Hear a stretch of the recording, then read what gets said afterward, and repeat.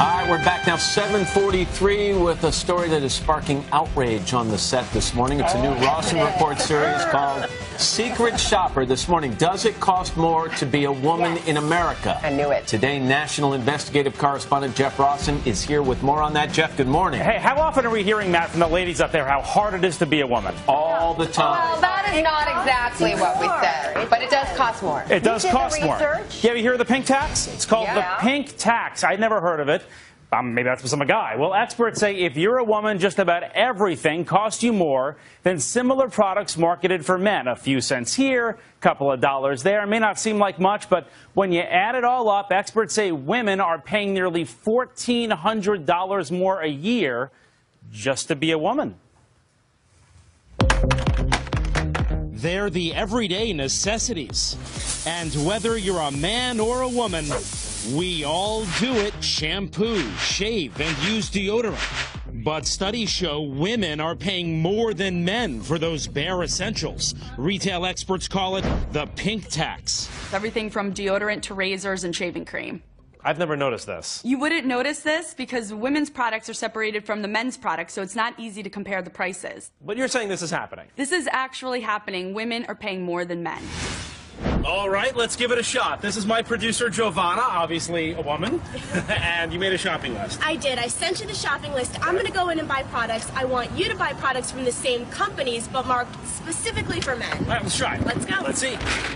I head straight to the men's aisle, and there's Giovanna over in the women's. Men's shaving gel, $2.29. Women's shaving gel, $2.39.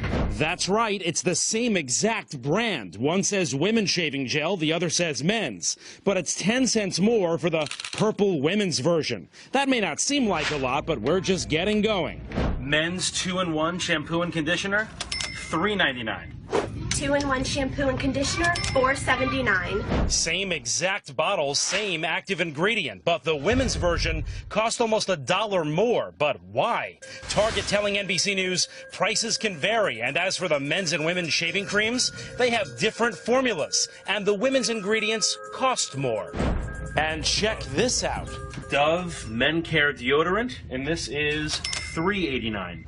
Dove deodorant, $4.89. $1 more for the women's version here too. So what gives? Brands know that women will pay more to look good and feel good, and by targeting these products specifically to women, they know they'll pick those up. And you do. And we do.